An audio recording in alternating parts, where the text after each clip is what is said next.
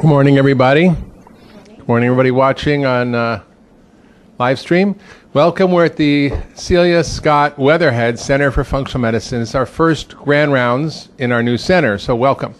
And we're privileged today to have an extraordinary physician and thinker and leader in functional medicine, Dr. Terry Wahls, who was formerly at the VA, who was running the therapeutic lifestyle clinic for MS patients with great success, and is involved in doing clinical research showing how diet and lifestyle can actually reverse or greatly improve multiple sclerosis, which is heretofore something we've never seen without medication.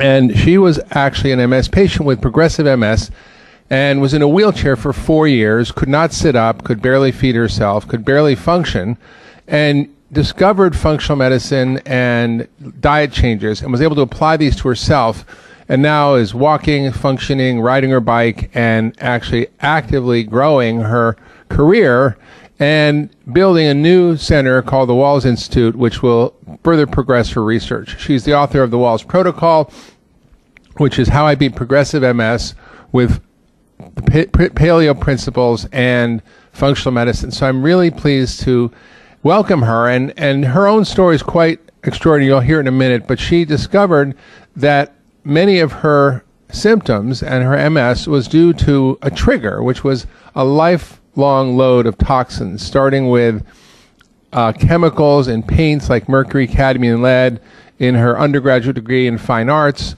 and in medical school with formaldehyde in many of her hobbies, and growing up on a farm in Iowa, highly exposed to atrazine and other toxic pesticides, all of which accumulated to lead to her MS. So with that, I welcome Dr. Terry Wahls. Thank you for joining us today. Thank you. Absolutely. Okay. So let me get my clicker here.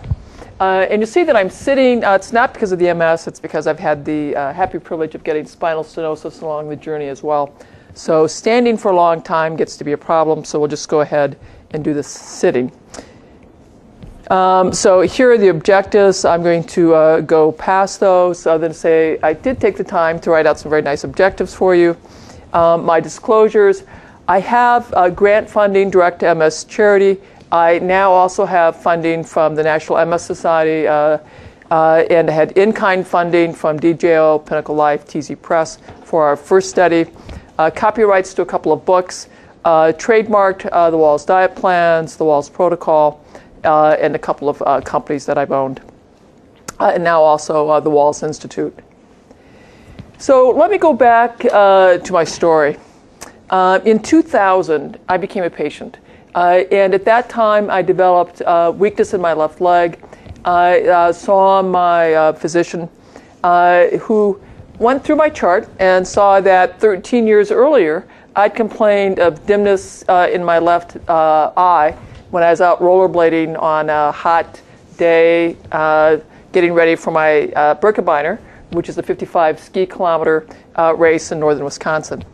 I had a big workup at that time, including MRIs of my brain and my spinal cord, and they saw lesions at the high cervical cord, C1, C2. And I got a spinal tap and showed abnormal spinal fluid. And so a diagnosis of relapsing remitting MS was made. And they suggested that I get a second opinion, and as luck would have it, recommended the Cleveland Clinic. And so I'll come back here. I came to the Cleveland Clinic to get the confirmatory diagnosis of relapsing remitting MS.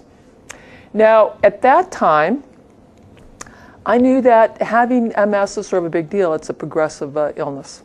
And when you think of the downstream cost of having MS, it's a very big deal because the vast majority of folks will ultimately convert into secondary progressive MS. And the cost is very high, both to society and the individual. Now, this is from a study done in Poland, and it was published in 2013. The cost was $40,000 to $72,000 a year for drug costs alone. And that, on top of that, there's an annual MRI, physical therapy, occupational therapy, office visits. And as I said, within 10 years of diagnosis, 1/2 will convert to secondary progressive, 1/2 will be unable to work due to severe fatigue, and 1/3 are going to have problems with gait disability. And this has a big impact on the family because you're going to have lost income from the person who has the MS diagnosis. You'll have, and MS is the leading cause of disability here in the U.S. In terms of leaving the workforce early. It's a caregiving cost from strangers for the person that's become progressively more disabled. And there is the caregiving cost from the family members who have lost income as they have to provide cares to that individual with MS. You're much more likely to have early and sustained nursing home care. And then there is the MS-related pain, which before the onset of gabapentin and Lyrica was very, very difficult to treat. In fact, MS was the leading cause or the leading diagnosis for all those people who were requesting assisted suicide with Dr. Kevorkian. And I have a great deal of empathy for that because MS pain was a big part of my MS diagnosis. So as I mentioned earlier, I was referred to the Cleveland Clinic and I got my care here for the first 3 years seeing Dr. Stone over at the Mellon Center. And despite taking the newest drugs, still within 3 years of diagnosis, my disease had converted and I had secondary progressive MS and was started on mitoxantrone. And I had a lot of weakness in my torso muscles. It was getting more and more difficult to sit up, and I was having more and more difficulty with fatigue. Now, since 2003, I did the NARCOM's North American Research Committee on MS Quality of Life Survey, and I've just taken a couple of questions out of that, which was rate your MS symptoms. Were they better, somewhat better, no different, somewhat worse, worse, or dramatically worse? So every 6 months, I'd say my MS symptoms were worse. And my fatigue, when I first completed the survey, was mild. But I think my first year here is 2005. It's moderate, it becomes severe, and it's total, which means the fatigue was impacting every aspect of my life. So by the summer of 2007, so June, I am so weak in the torso, I cannot sit up in a regular chair. So I couldn't sit, I couldn't sit in the chairs that you're sitting here now. I had a zero gravity chair like this, one at home, one in my office, another in the clinical area where I saw patients with residents. And when I ate, I was in that zero gravity chair. Somewhat more upright, but I was still had to recline far back, and of course my family's pretty nervous about how well I can protect my airway.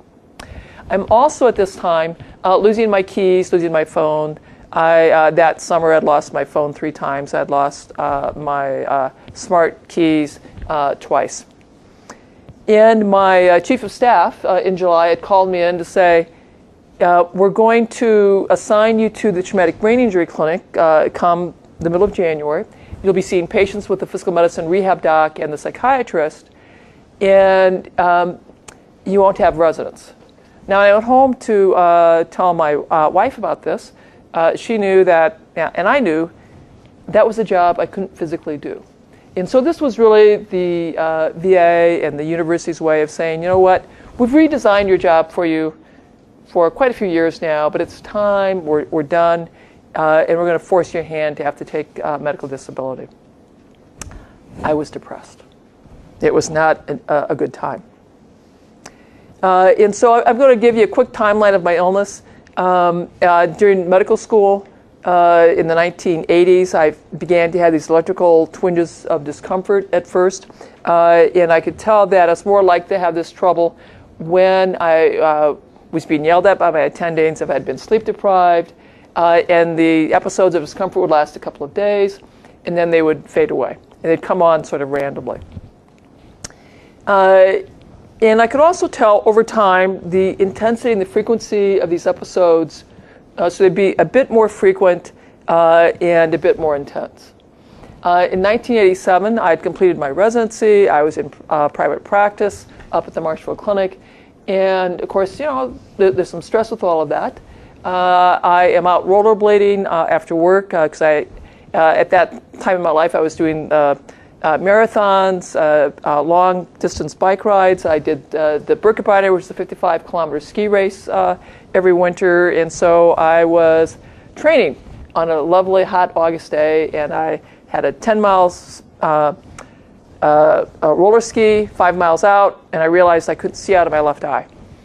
So I took off my skis and I walked back. By the time I got back, I could see again, had a big workup, and they really weren't sure what it was. They said, just don't ski in really hot weather. Okay. And if I did, I couldn't see out of my left eye. So I backed off on my training.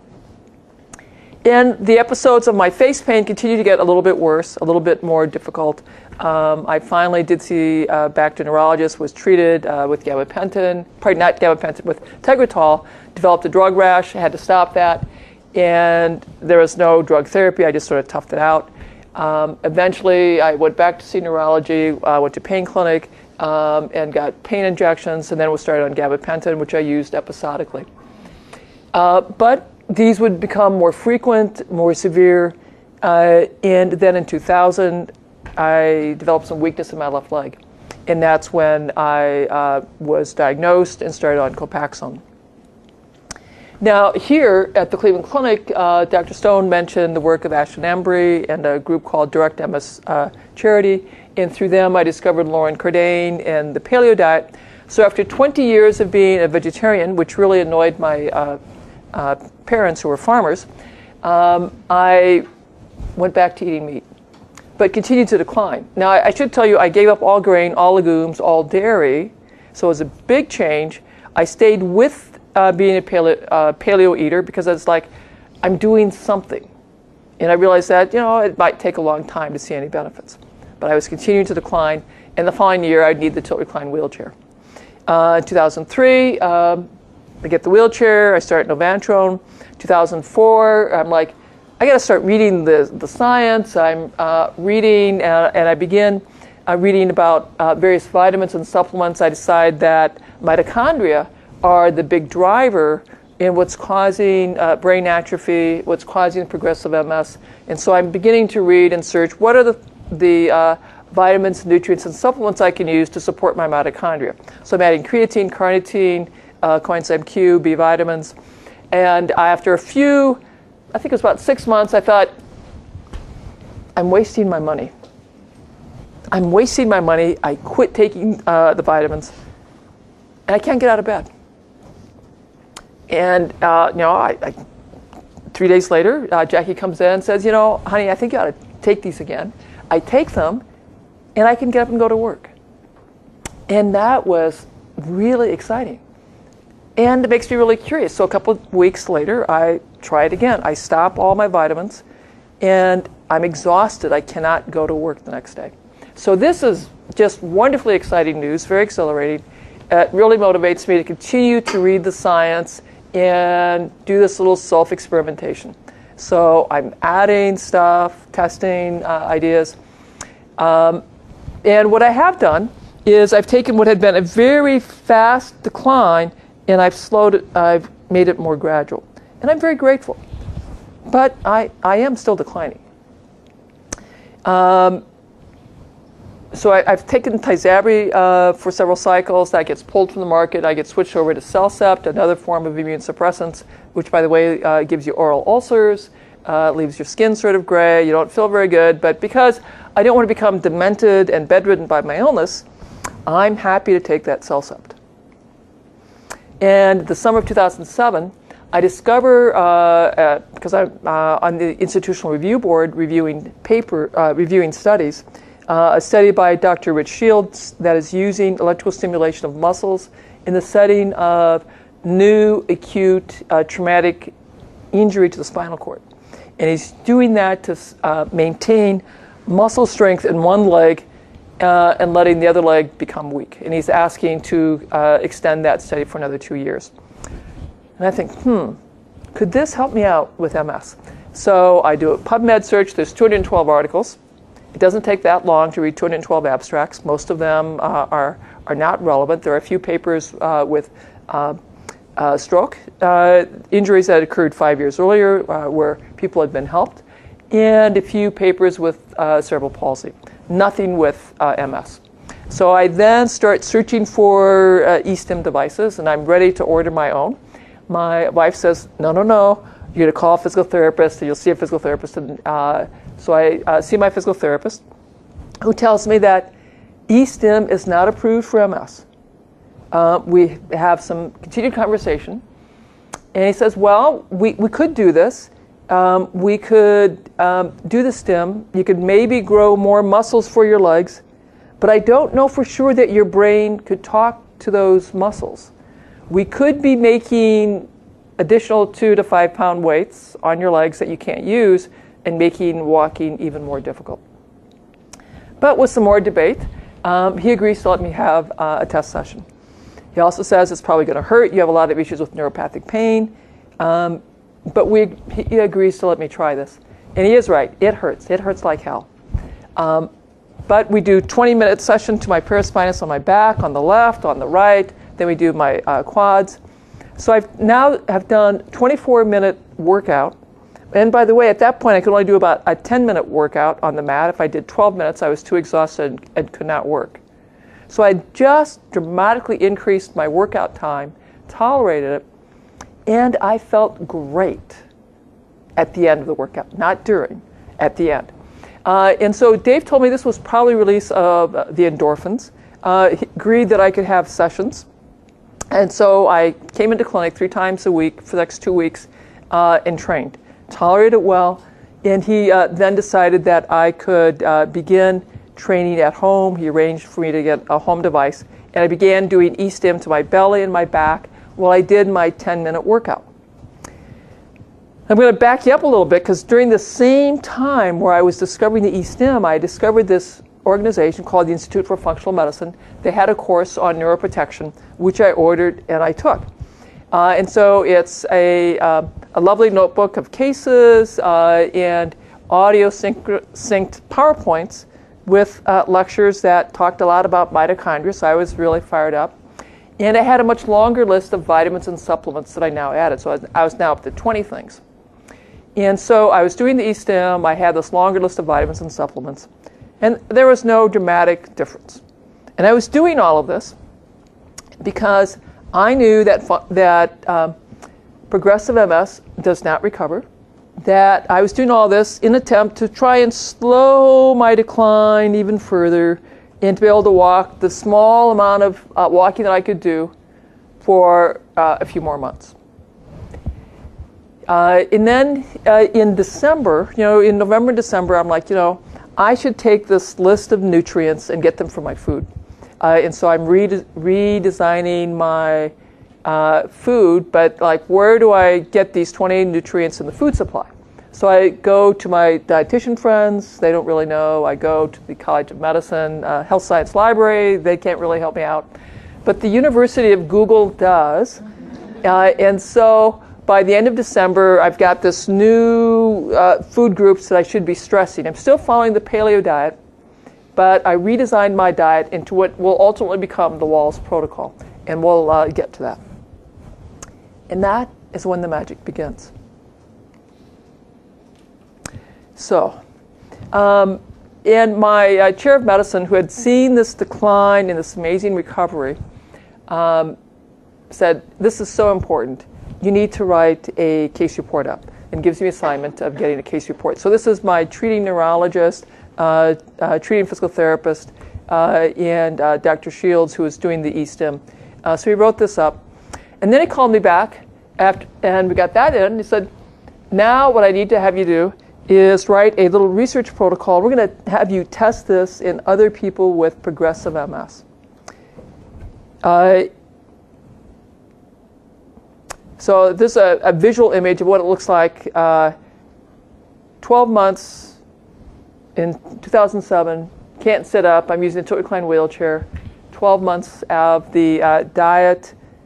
And I did the diet, exercise, E-stim, and I went back to doing a daily meditation.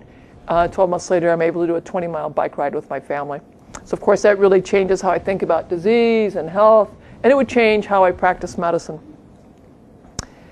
And so it really shifted my focus. And it actually now turns out to be marvelous that I'm at the Traumatic Brain Injury Clinic, because I'm really focused on teaching these folks that, yes, there's a whole lot that you can do if we focus on diet and lifestyle to restore the function of your brain. And we talk to our patients a lot about mitochondria, talk about brain, talk about neural restoration, talk about neuroregeneration.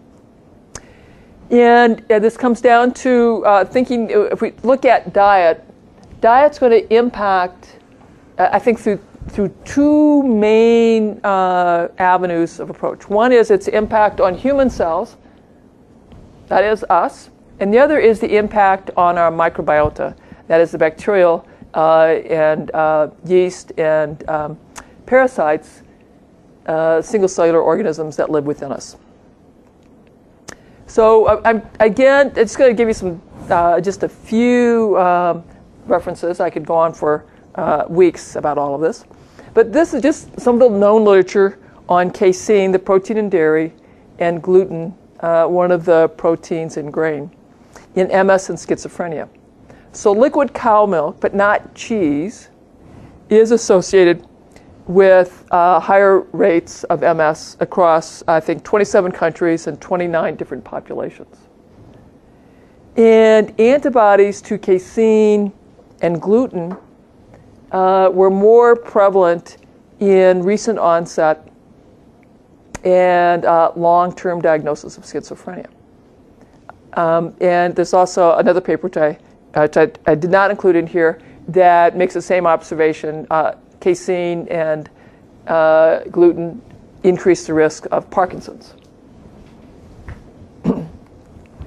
Now, let's get in. So the foods I excluded, casein, and so dairy products and gluten, grain products. Now, mind you, I'd been paleo for quite a while. That was not enough. So excluding that had not been enough to recover me. It was not until I reorganized my diet. So what did I add in? I paid a lot more attention to what I needed to add to make sure I was maximizing nutrition for my brain and my mitochondria. First group I'm zeroing in on are sulfur-rich foods in a very specific way: the cabbage family, onion family, and mushroom family. And here's why. So mushrooms increase nerve growth factors, and these are in some lab studies. Lion's mane mushrooms. They also activate natural killer cells, and they will prime innate and adaptive immunity. So it does great thing for immune cell function and does great thing for nerve cell factor and BDNF. Brassica, which is the cabbage family, and onions. Improve your detoxification enzymes, increase intracellular glutathione production, will increase gamma-aminobutyric acid production, your neuroinhibitors for the brain. So it's increasing your neuroprotection. It improves endothelial function, particularly the onion, garlic family. So again, excellent stuff for our brain. And this will improve our ability to process and eliminate all of those toxins that Mark told you that I'd had likely stored in my fat and contributing to my decline. Leafy greens. Why was I so keen on leafy greens? So greens are a great source of vitamin K1, which in your gut, your bacteria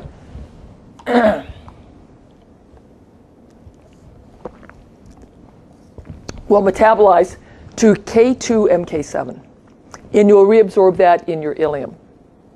Now, K2 is really important in the production of myelin, and K2 is also important in the efflux of calcium from your endothelial walls and your heart valves, where if you have a lot of vitamin D, you'll deposit calcium into the endothelium and the heart valves.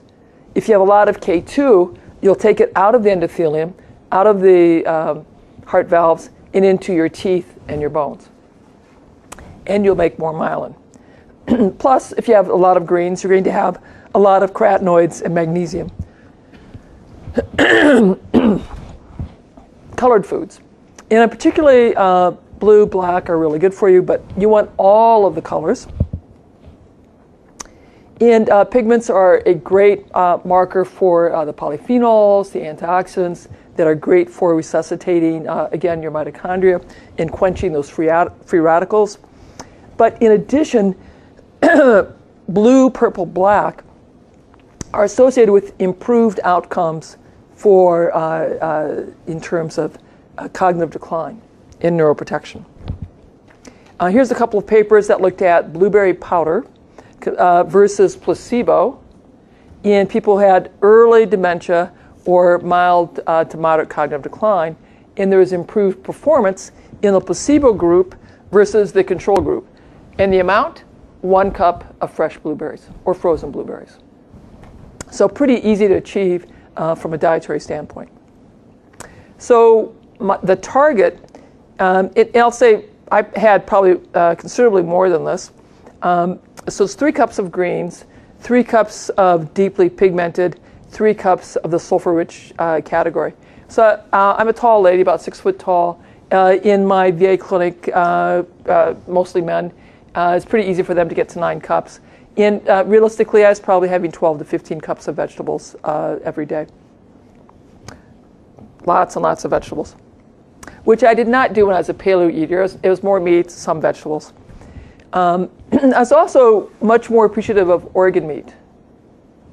Now, when I grew up on the farm, we had liver and onions every Friday, and by God, you ate it, or you got a second serving.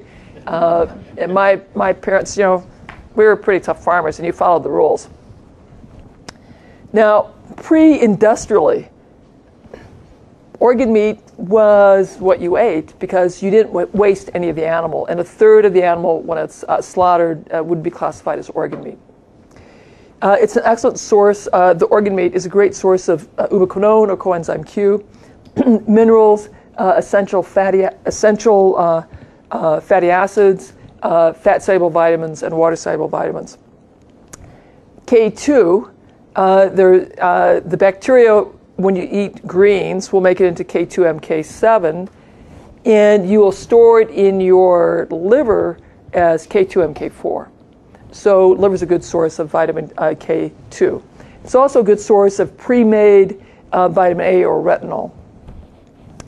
The vitamin A in greens and vegetables and orange vegetables is beta-carotene, which you will have to convert into retinol. And if you have a chronic disease, it's more likely that your enzymes at converting it are less effective. So this is just a little chart that lets you know that organ meat is a superfood. I'm sort of illustrating that 100 grams of kale versus turkey versus liver versus heart is a superior source of minerals.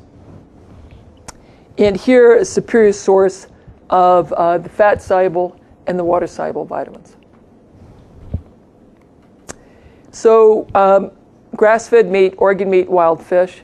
At this point, I was like, if it wasn't organic, I wasn't going to eat it. And if it wasn't organic personal care product, I wasn't going to use it. And I really had liver now twice a week. Intermittent fasting, calorie restriction, dietary restriction. The more time we spend without consuming calories, the better for our mitochondria.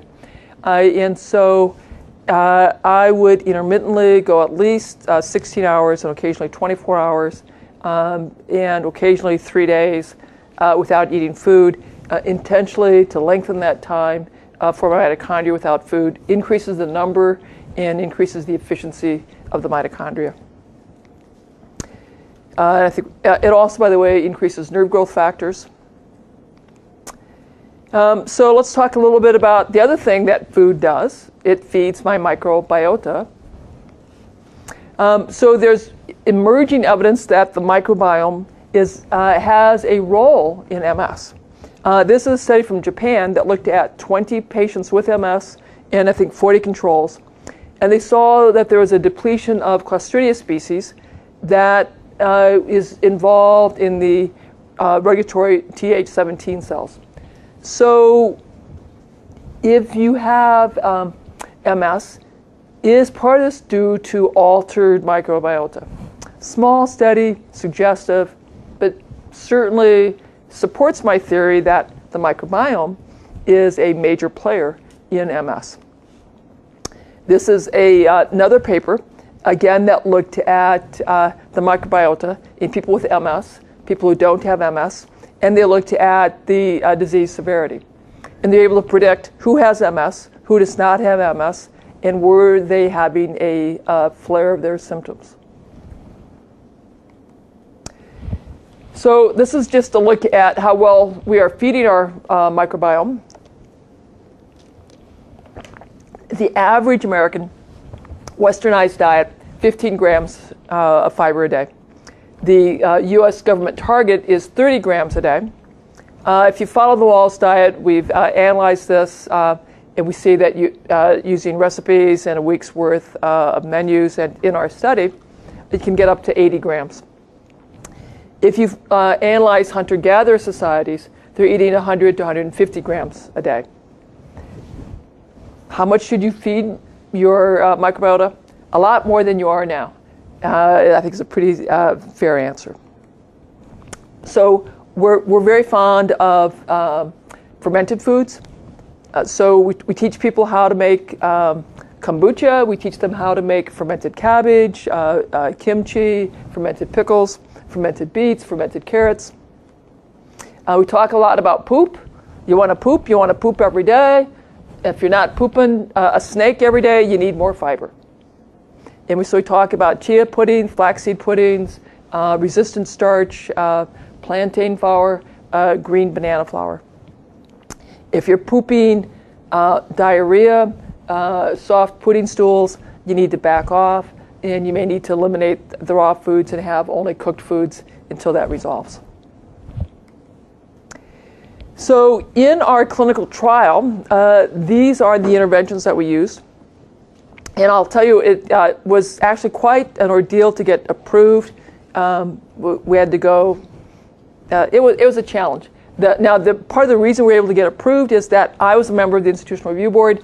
The IRB had seen my decline and then my recovery. And so they were very interested in approving the study, but gave us the restriction that you need to do what you did and mimic that as closely as you can. And so this is what I did. The modified paleo diet, targeted vitamins and supplements. Had gone back to a mantra-based meditation, so we taught our subjects how to do that. And we taught them how to do a simple self-massage. We gave them a home exercise program that targeted the muscles of walking. And we taught them how to do E-stim. The study diet, 9 cups of vegetables was the target. And if you were petite, we understood that you couldn't get your 9 cups in. So we didn't want people to overeat or overconsume. And we excluded gluten, dairy. We also excluded eggs because that's the third most common. And because I had to exclude eggs because of my own food sensitivity, we had to mimic what I did. To make the diet more tolerable, we let people have 2 gluten-free starches per week. So that's 2 small pieces of gluten-free bread per week, or a half cup of rice twice in a week. So mostly vegetables and meat. We talked about the importance of stopping sugar, processed foods, gluten, dairy, and eggs. And the targeted vitamins were methyl B12, methylfolate, vitamin D, with the target of getting the vitamin D between 50 and 100 nanograms in fish oil. We taught them a mantra-based meditation. We taught them how to do self-massage. We taught them a stretching exercise program for the gastrocs, the quads, the hamstrings, and the back, the erector spinae. And we gave them an exercise program targeting those same muscle groups. In order to be in the study, they had to tolerate E-stim. Not everyone did, because E-stim hurts. And for some people, it's too activating for the neuropathic pain, and they just couldn't do it. And so they couldn't be in the study. The other thing they had to do to be in the study, they had to do a 2-week run-in where we gave them food logs, and they had to follow the diet 100% for 7 days straight. And if they couldn't do that, they could not be in the study. And so we had a 25% of our folks could not make it through that 2-week run-in period. We did become much more clear in what our expectations were, and so we got so that we had much greater success at people being able to enroll and make it through that run-in study. The other thing that we had to do was we had to show that for safety, we had to enroll. We had money to do 20. We were able to enroll 10 and show that people could implement. It was safe, and so we got the 10 folks in, and then showed that safety data. Then we were able to enroll the next 10. So we have 20 data that we're going to show here. People were between cane and walker, and the average age was 51. And their fatigue score was quite severe at 5.5. The score goes from 1, no fatigue, 7, total fatigue in every aspect of your life. Our biggest side effect was if you were overweight, you lost weight without being hungry. A few people had skin burns, so we had to re-instruct them on how to properly do the E-stim. We radically changed what they ate. Like most Americans, they ate a lot of grain and few vegetables. My public health folks say if they can get someone to increase their intake of vegetables by 1 serving a day at the end of 12 months, that's a home run. We had this dramatic change from 1.5 to, I think, almost 8 servings a day. And that is a stunning level of success with change in diet. This is the change in quality of life. The green and blue bars, improved quality of life, improved energy levels. The red bars is the decline in fatigue severity scale score, 2.38, and the p-value 0.0005.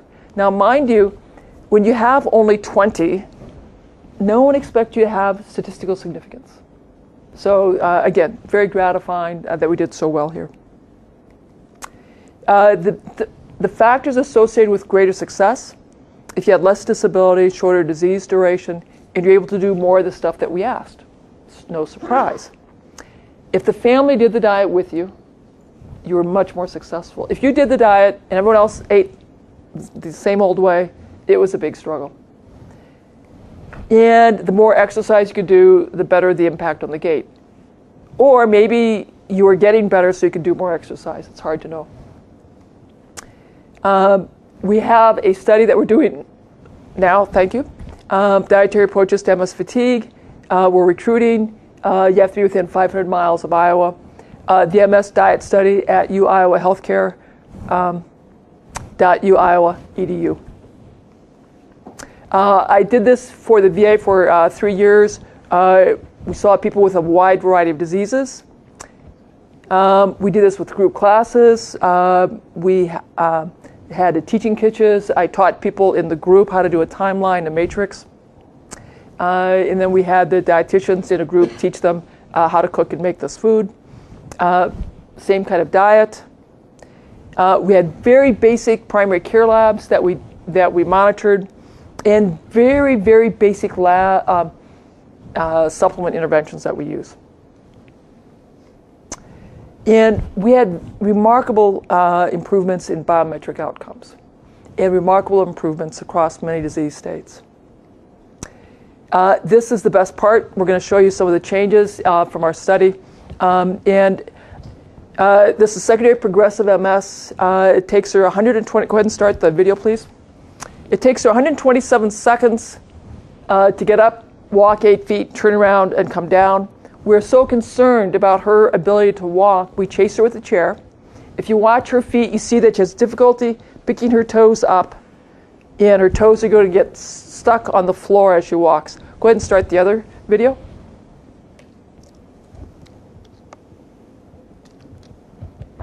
So, did you start the other video? Yeah. So what you see is 12 months later, she can arise from the chair much more easily. She can walk. She can swing her leg forward. She can pick up her toes, dorsiflex much more effectively. She's now able to do little walks in the neighborhood. She's far more independent. She's able to climb stairs now for the first time, she thinks, in about 6 years, which means she can visit friends and extended family and can get out of the house. Next. And her fatigue, by the way, has gone from, 5.6 down to 4.4. So big impact on fatigue. I move it, sorry.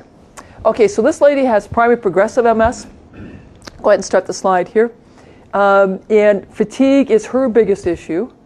So her fatigue score is 6.7. She uses the two walking sticks. And go ahead and start the next slide. And in 3 months, she's able to walk without the canes. Her fatigue is markedly reduced. Again, primary progressive MS, there's no known treatments, no FDA-approved treatments. People just go downhill either very, very rapidly or somewhat more slowly. And I guess I go next. And you can start this one. This lady was working part-time. Fatigue is a major issue for her. She uses a cane for short distances and a walker for long distances. Her son is living with her. She's decided that she cannot live independently, so when he finishes his graduate degree, she's going to go move into assisted living. But start now. After 3 months, she can do this. Now, that gait looks normal to me. My physical therapy friends tell me that they can tell it's still not quite normal. Her fatigue has dropped from 5.3 to 1.4. Really quite remarkable. Oh, timed up and go.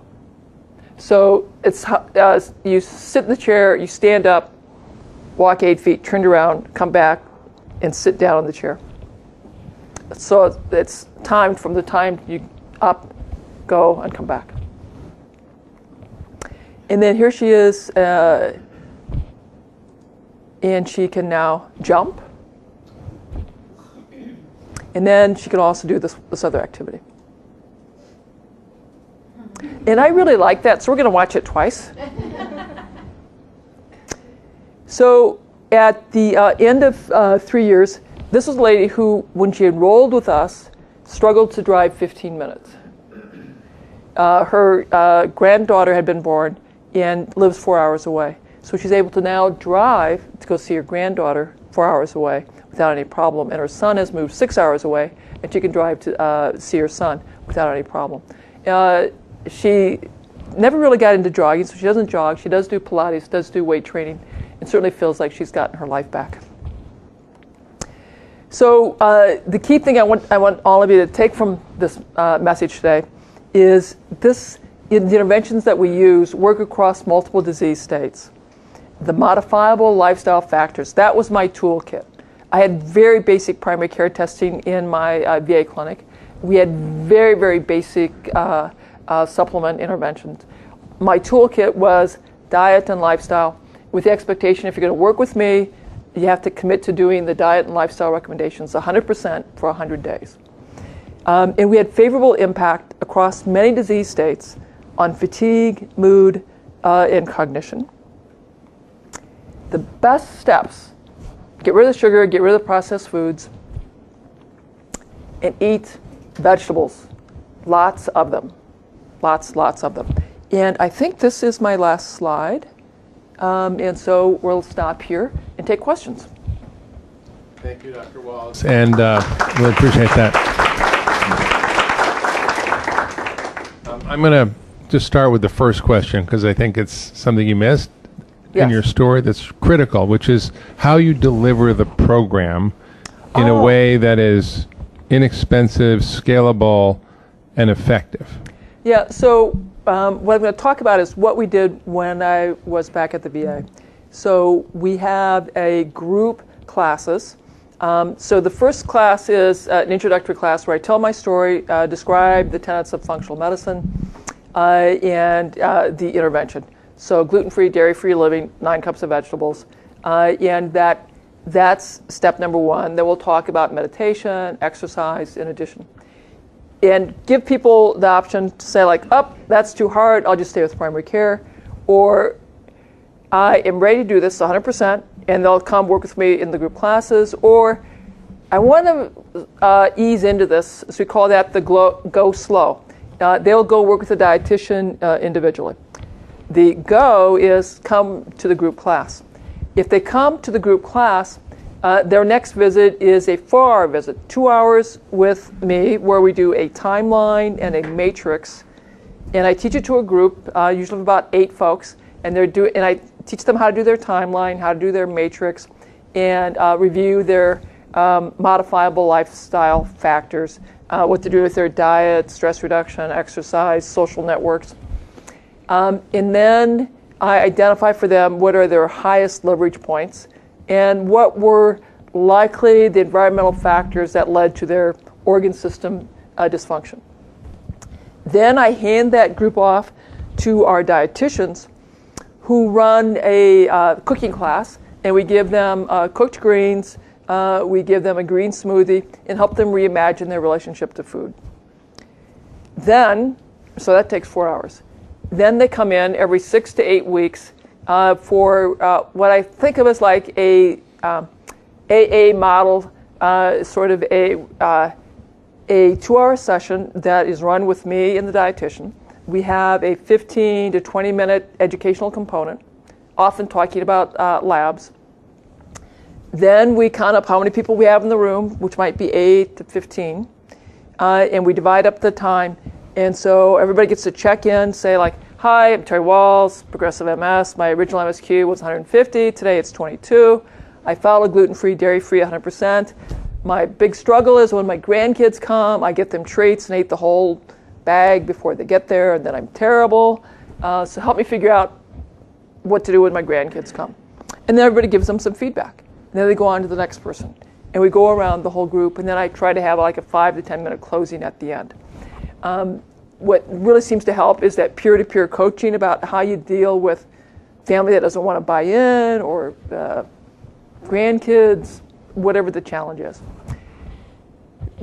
And you can come see us for a year. Then you graduate, and then you're done. The other thing you can see us forever is the skills class. In the skills class, people come in. We have a 15-minute Q&A session, and then we teach skills.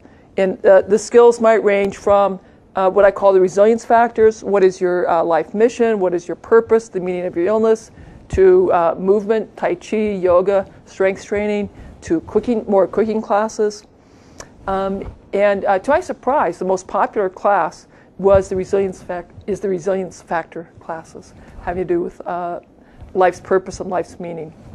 Terry, I think that what's extraordinary here is that there is no one-on-one visits with a physician.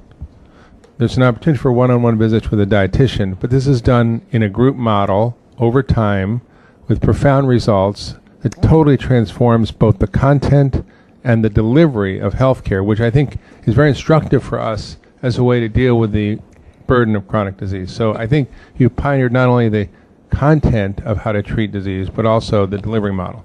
You know, I would also tell everyone that I did this when the VA was very resistant to functional medicine. Functional medicine was not a word I could use, so we called it Therapeutic Lifestyle Clinic. I did it with no functional medicine testing. We only did things that we could just order through primary care clinics, so homocysteine, B12, folate, vitamin D levels, lipids, A1Cs. And I had to agree, the only things that I could use were B12, plain B12, not the methyl version, plain B12, a B complex, and fish oil. I could let people go buy on their own, if they wanted, methylfolate, methyl B12, N-acetylcysteine, and algae. So very, very basic stuff. Tremendous, tremendous. And it's really a testament to the power of food as medicine. So any other questions? There's an online question here, Terry, that asks if you have worked with any other kinds of E-stim, such as cold laser or frequency-specific microcurrent. So I've worked with cold laser myself. I'm aware of frequency-specific. I have not worked with it myself. I've also worked individually with Beamer, pulsed electromagnetic fields myself, and I have found that to be helpful. But did not use that in our clinical trials. Any other questions?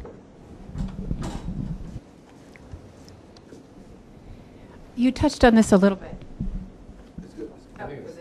Okay, you touched on it a little bit when you said, the grandkids were coming over and you ate all the treats before they got there. How long do people take to recover after they've kind of fallen off the wagon, as it were?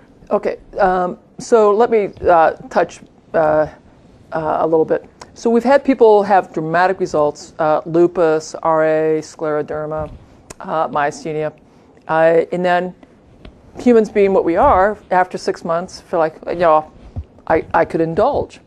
And a few people get by with occasional indulgence and don't get into trouble. But you'll also find some people have an occasional indulgence, get a dramatic flare of their disease, and then it may take many weeks to get the disease quiet, and they may have to take pulse salumedrol or some other disease-modifying therapy. So I do a much more explicit recommendation that if you get response and you stop the program, you're stopping disease-modifying treatment, and you should expect a disease flare. And, and myself, I want to get very clear that if I accidentally get exposed to gluten, in 24 to 72 hours, I'll get a flare of my face pain that is horrific. That will be so horrific I cannot, you'll see me jolting. I won't be able to talk. I may not be able to walk. I'll need high-dose prednisone, and I may need high-dose salumedrol to stop it. So I now carry prednisone with me. So if I get my first twinge of pain, I'll begin my prednisone taper orally, so I can hopefully not need that salumedrol.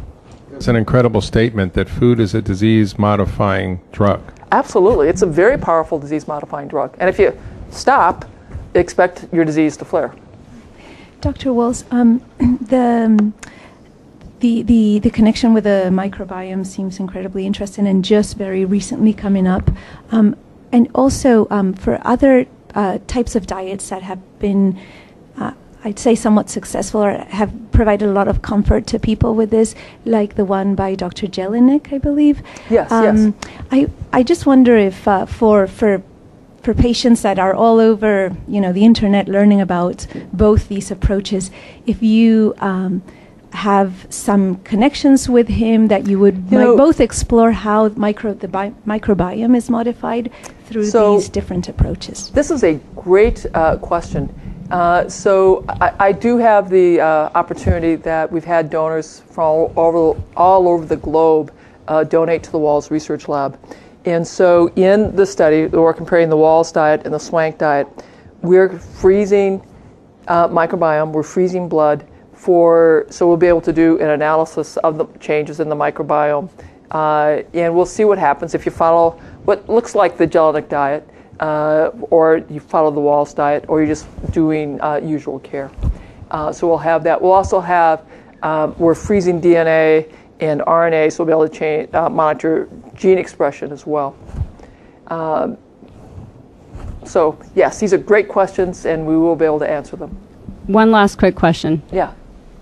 So just to clarify, your gluten intolerance or sensitivity, maybe I missed it, you are not a true celiac by definition? I don't have diarrhea, no. So no the classic mistake amongst our colleagues is often it's only GI related. So I just wanted to kind of emphasize the fact that you have extreme outward symptoms by exposing yourself to gluten, correct? I have extreme neurologic symptoms. So I have horrific pain, and in addition, I will get other neurologic symptoms. So my most recent exposure that resulted in the face pain also had weakness of my right hand that took weeks to recover. It is interesting.